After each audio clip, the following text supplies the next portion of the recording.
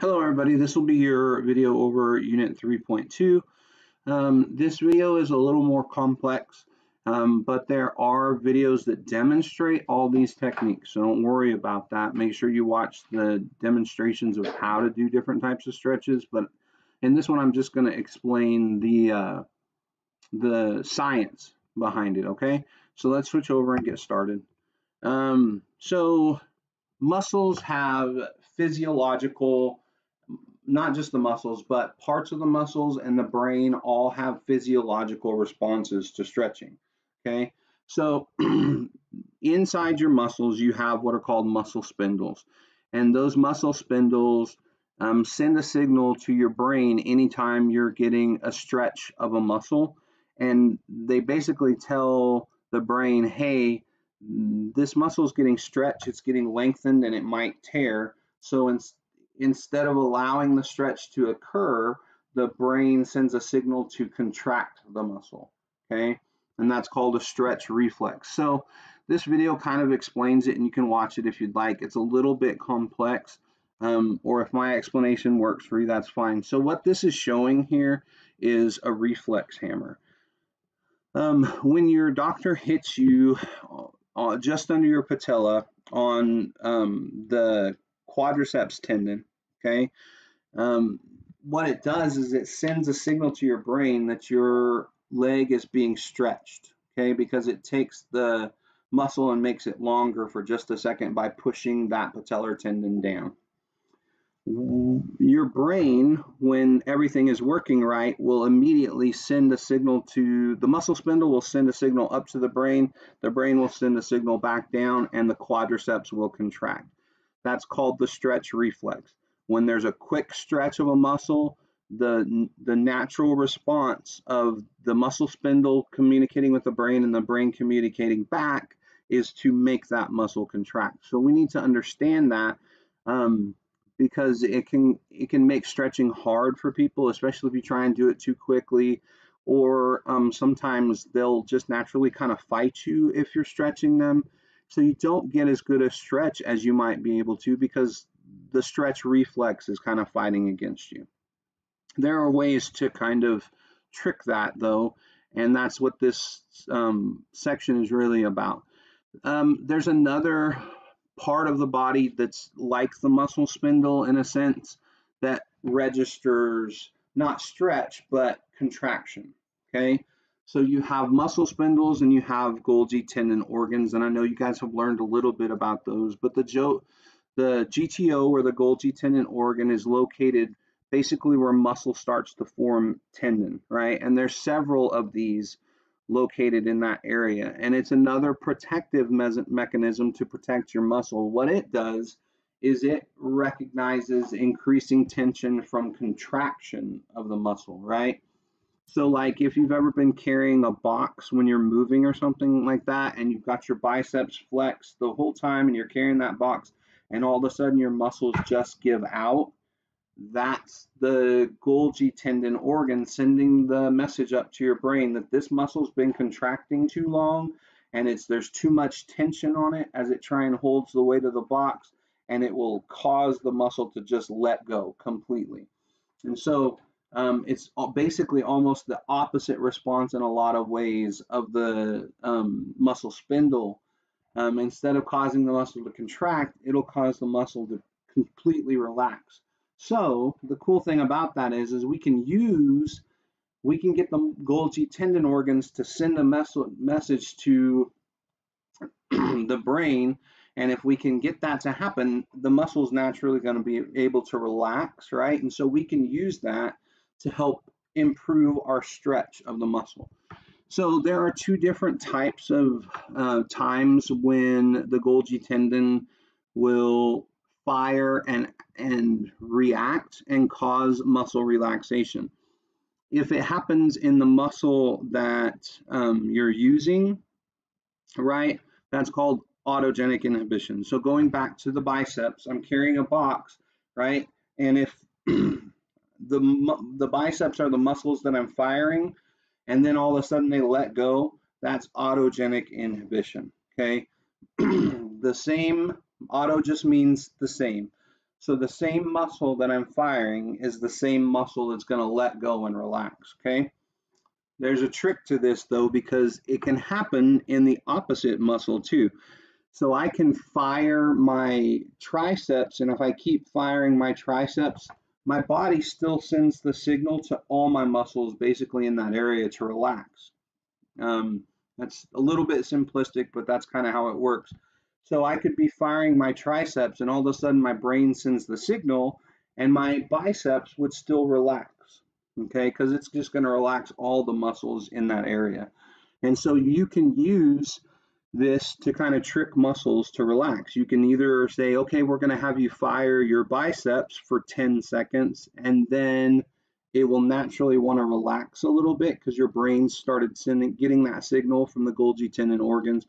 Or if there's if the biceps is kind of tender or sore and you don't want to contract it, you could actually have them contract their tricep muscle for 10 seconds and it would still relax the biceps muscle. Okay, so that's called reciprocal inhibition, kind of the opposite side. So you're having the opposite, your antagonist muscle fire to stretch the agonist muscle. There, I know that gets a little bit complex. I have videos demonstrating what those look like. So therapists can use those inhibitions to improve stretching and increase range of motion. There are different ways to do that. One is called a hold relax stretch. Hold relax just means you keep that person firing isometrically. So you would have somebody, like if we're talking about the biceps, you would have somebody bring their biceps into flexion, and then you would resist them for 10 seconds isometrically as they contract that biceps muscle. Then you would have them relax and pull them into a stretch of that biceps muscle. Because the muscle has been firing and the Golgi tendon organ has been sensing that pressure, the brain has started sending the relaxed response to that muscle. So it will help you get a better stretch. You won't be fighting that stretch reflex. Hopefully that makes sense. You can do the same thing with a contract relax. And all that means is instead of holding it isometrically, holding the same position, you're going to have somebody do a full biceps curl really slowly. And then when they get to the end of that action, then you're going to have them relax and you're going to move them into a stretch. Either one is contracting that biceps muscle. It's telling those, it's creating that pressure, and the Golgi tendon organs are sending the signal up to the brain to tell it to relax. So you can use that to help stretch, right? So hold relax, that would be an isometric firing of the muscle with an agonist contraction.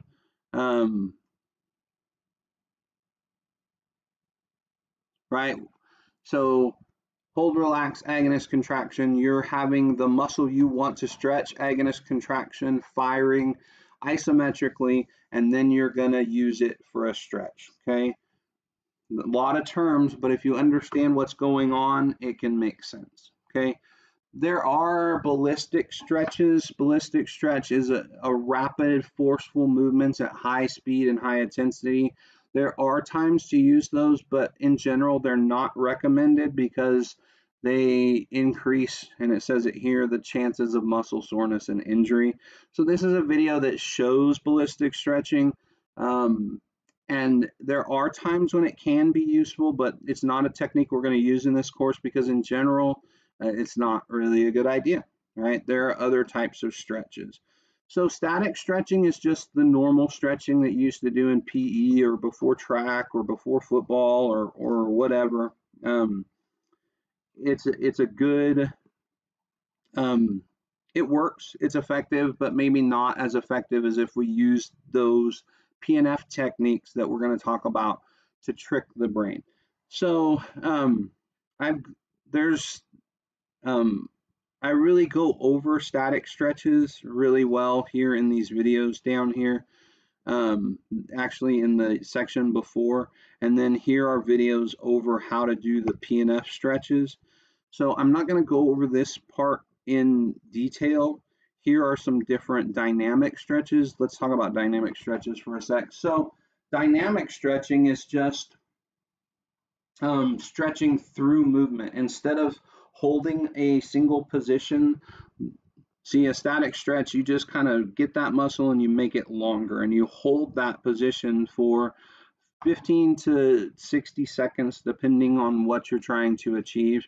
Dynamic stretching is a little bit opposite. It's where you take that same muscle and try and lengthen it, but by movement.